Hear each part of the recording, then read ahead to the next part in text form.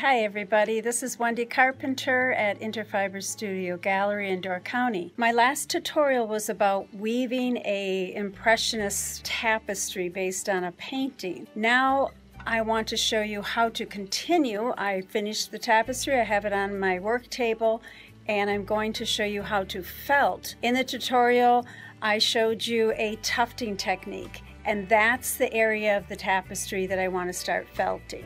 Okay, now I have the tapestry on my work table, and the tapestry measures, luckily for me, the same size as my work table. It is about 3 feet by 4.5 feet. And you'll recognize it if you saw the first video, different areas that I was working on. Let me get a little closer for you and just show you where that tufting is. So right here, that's the tufting that I showed you on the tutorial. Now I didn't do anything with this section up to this point right here. Now I started doing some felting in this area. It's partially felted, so you can see the difference already. And then as we get further up here, I've worked with it a little bit more. So more felting. And all the way up, this one probably is just about done, the sage and the yellow straw. Now this green, it must have a little bit of a synthetic material in it because it's not felting as easily.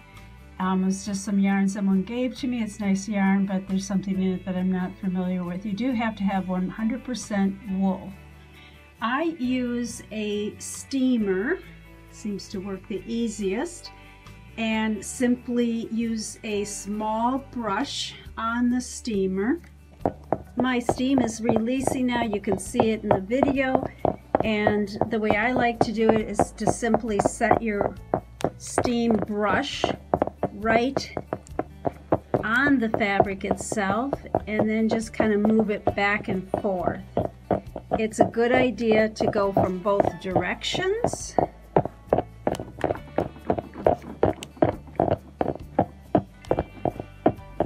And to just keep doing that until you get it as felted as you want. Now the other part of the tapestry, I did steam a little bit without the brush, but I didn't want it to felt. I just wanted it to fill in a little bit. I have a sheet underneath the tapestry that's wet, and I like to go hot cold because that felts easier. And you can even use a little bit of a steam iron, like in this area I steamed it a little bit with an iron, no brush.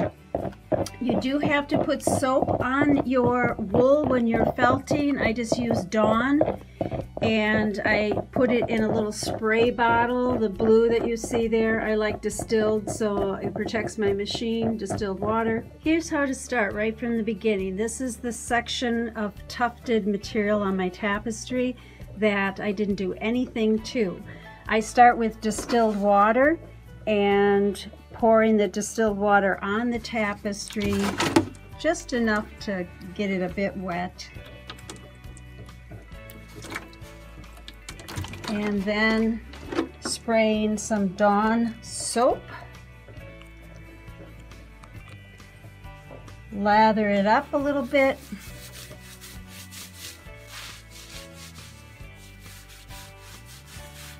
All right, now I'm gonna get my steamer. It's hard to do the video and demonstrate at the same time. I wish I had someone doing the video part.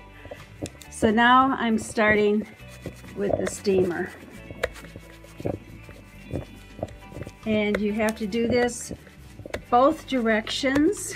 And remember, I have that sheet, flannel sheet underneath that's also wet, and so that helps felt it from the bottom and the top. And you do this until you get a texture that starts like this tufting, just looped in the inlay, until you get a more fuzzy felted area like that. And then this part, especially the sage, is almost done. You won't see the fuzziness when I'm completely done. It will just be a nice kind of matted look. I might even go in with a dry felting pin at the very end once it's completely dry. And that's really all that there's to it. It takes time. You really have to do it for quite a while. But I love the outcome after it's done. Thanks for watching. Subscribe, like, share. I appreciate that you were here with me, Wendy Carpenter at Interfibers. Bye now.